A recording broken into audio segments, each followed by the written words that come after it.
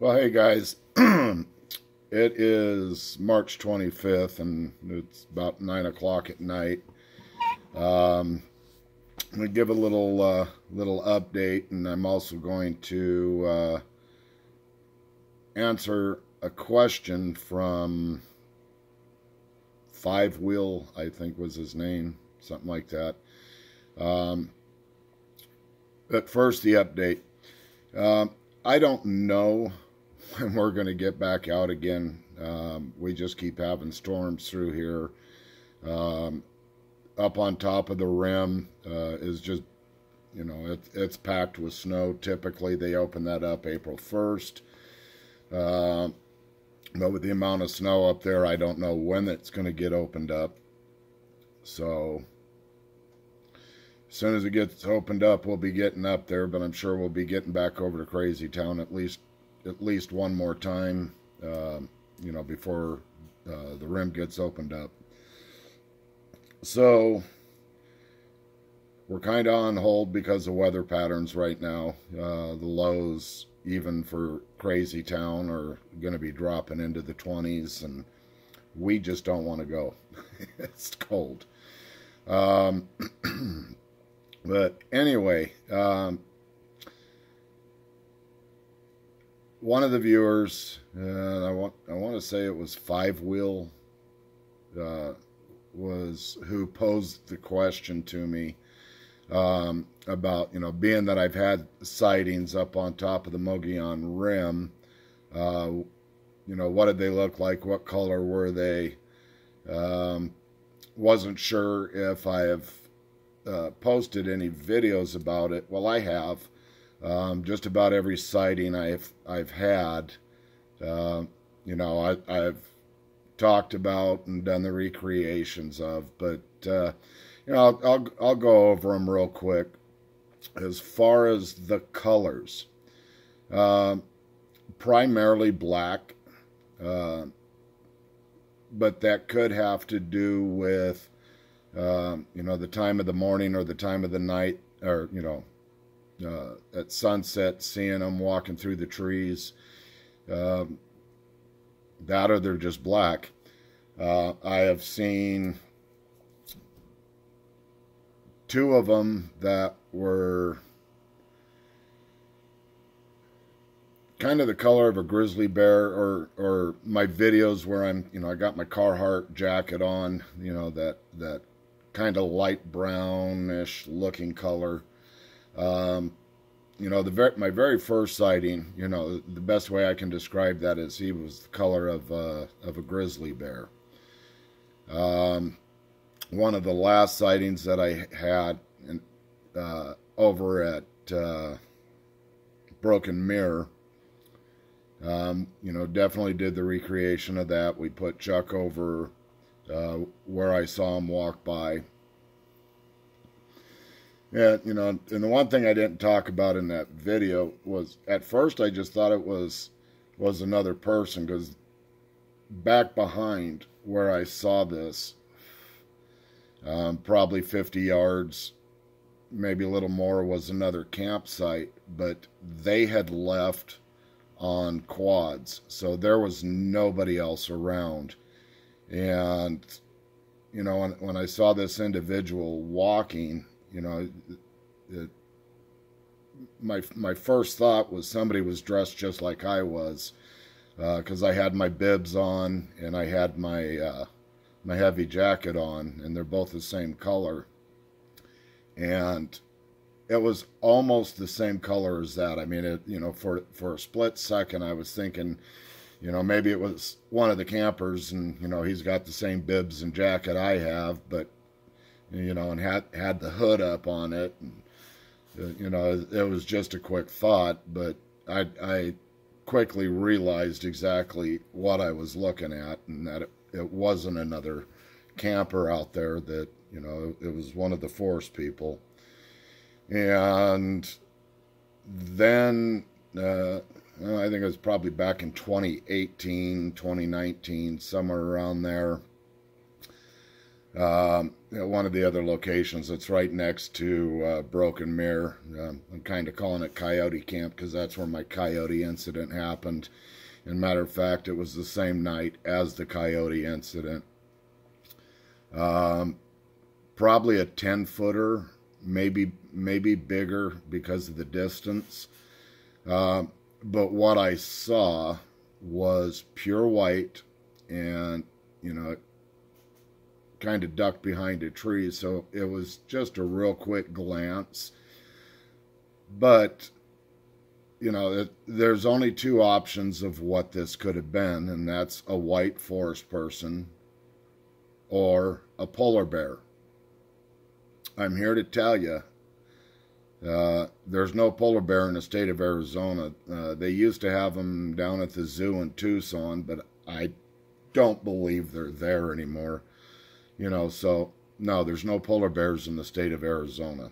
So, and as big as this was, and it was standing upright, and it literally he stepped behind, this probably 250-year-old pine tree, very large pine tree. And when I said out loud, that I can see you, I got the living shit zapped out of me. The little one, about the size of a 9-10-year-old kid, 12-year-old kid, somewhere in there, about 4.5 feet tall. That was my longest sighting, and that was over at Squatch Camp. And I had got up to check my radio to turn my radio off, because it was getting to the time of night when, I don't play any music. And, I play native flute music, and that's what was playing. So I got up to turn it off to go quiet. And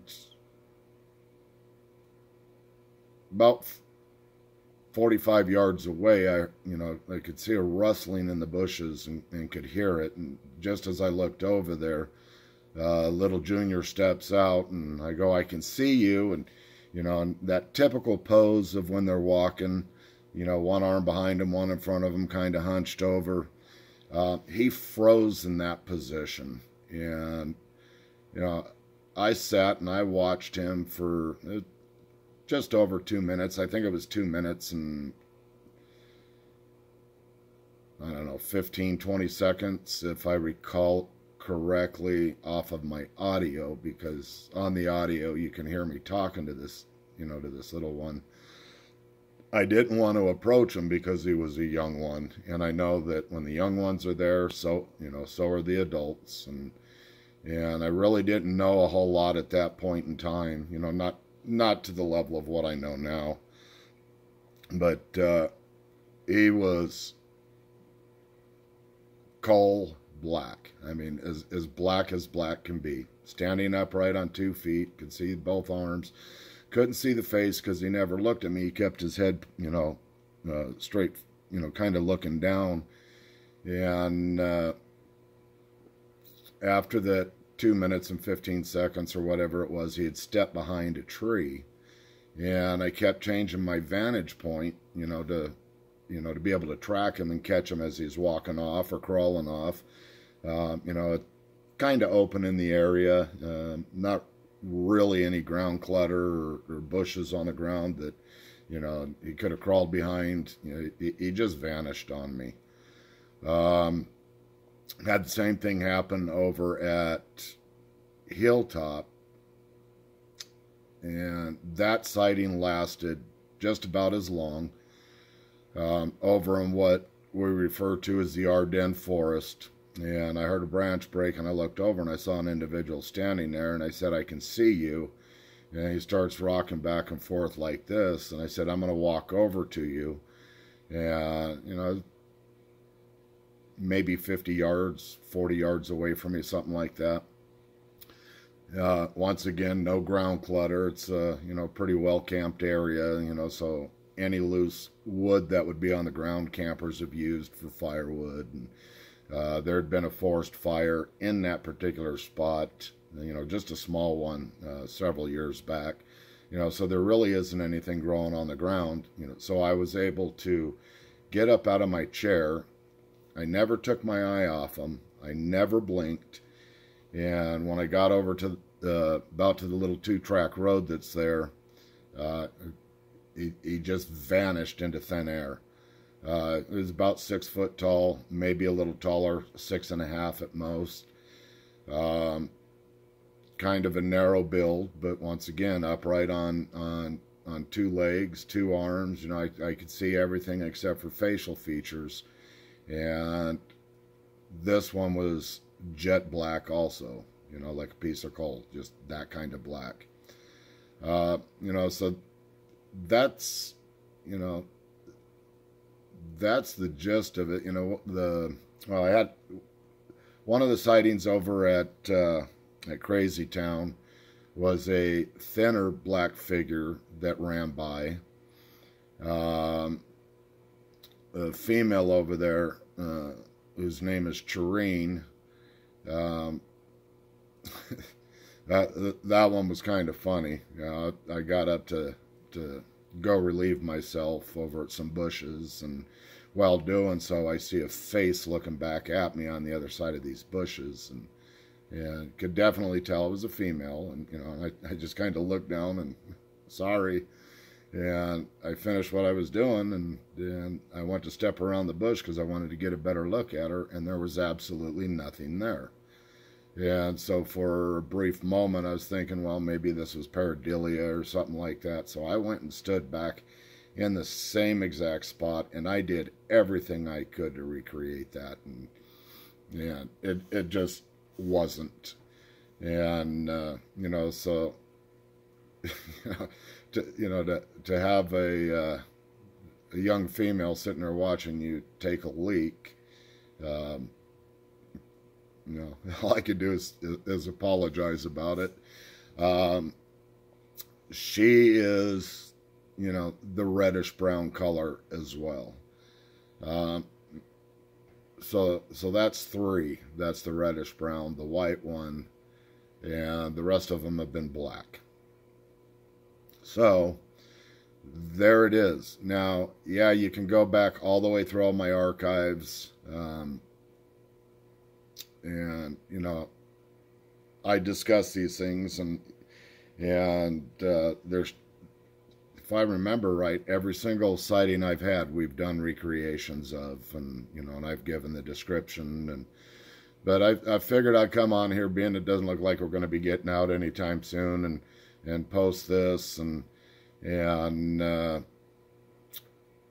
probably in the next day or two, I'm going to make another video, kind of going over what I was discussing in this last video, about them possibly being the descendants of Esau.